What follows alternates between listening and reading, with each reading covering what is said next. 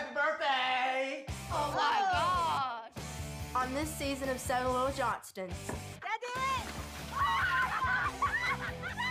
Anna! I just bought my first home. Everyone in the family are coming over to have an official housewarming party.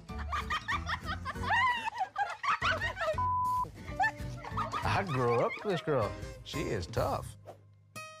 This year, we're spicing things up for our 25th wedding anniversary and challenging ourselves to new date ideas. Don't jiggle the pot too much.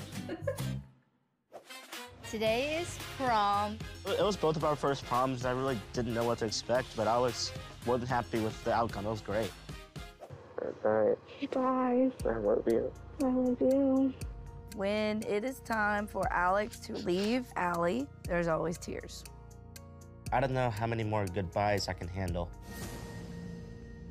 We've got some really big news to tell. Yep. I'm feeling super nervous about it. Bryce and I will be having a baby. I think it'd be safe to say that all three of us might have had a little bit of disappointment. My biggest concern is healthcare.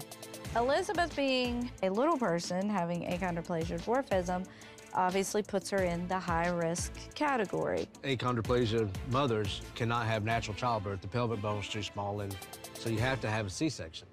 We're getting closer and closer. I ain't ready for her to come out now. Just one time to slow down a little bit. Liz just texted, it's time. It's time. It's time. It's time!